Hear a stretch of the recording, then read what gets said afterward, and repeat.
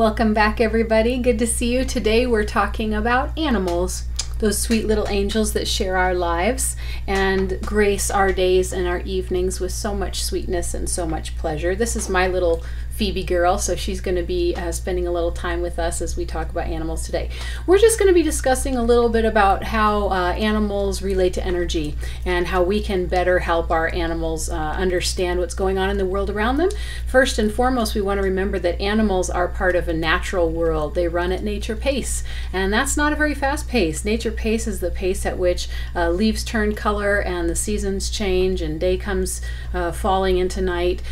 This is the kind of pace that animals take when they interact with us. So when you say hello to your pet, instead of just breezing on by like you do maybe with your loved ones, which is also unfortunate, spend a little time with them. My little ritual with my girl is that when I come home from a busy day and I want her to see me and truly take me in, I wait until she has sniffed my little hand to see where I've been, who I've been with, and then she'll give my hand a lick. That's how I know that she's finally taken me in. And it usually takes a minute or two even for her to really absorb the fact that we're together again.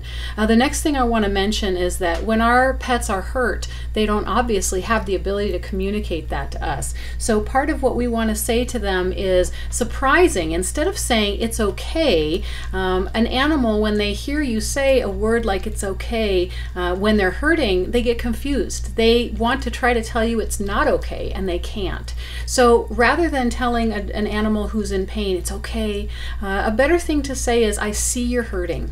And oftentimes you'll find that the animal will calm down quite a bit just by acknowledging their pain. They feel seen, they feel comforted, they are aware that you're not going to ask them to take a walk or to do something, be left alone at a time when they're hurting.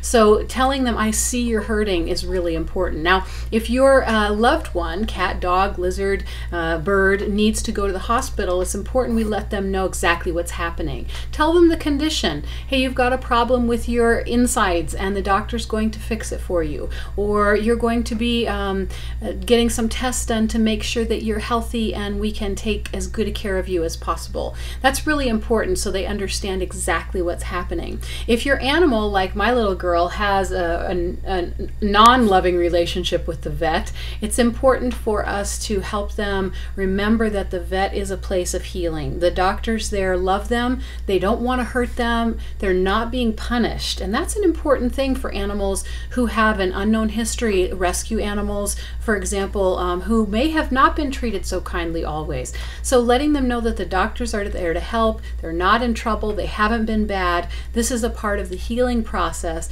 All of that is so important.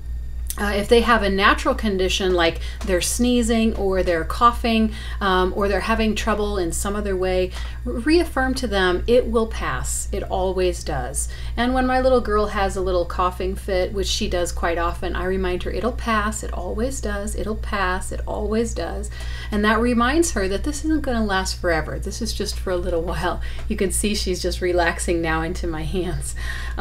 We also want to take a little time to make sure that we remind animals, especially those who have been adopted, that if they have to go away for a while, maybe be boarded, maybe be taken into a vet for observation and to stay the night, that we remind them that they will always come home to us.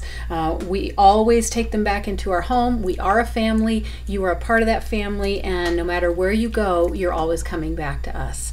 So if you haven't lately talked to your pet, please remember they see the pictures in your mind. This is how your pet knows he's going to the vet even when you're halfway across town and you're not there yet. They see the picture in your mind. So they don't speak English, that's correct, but they do understand the energy of your words. And when you give them the kind of comfort they need, they will respond in spades. Thank you for joining us today in our talk about animals. We love these little furry sweethearts. They bring so much joy to our days. And I hope you'll give the loved ones in your life, furry, feathered, or otherwise, a little extra love today as you remember just how special they are. Thanks for joining us. We'll see you next time.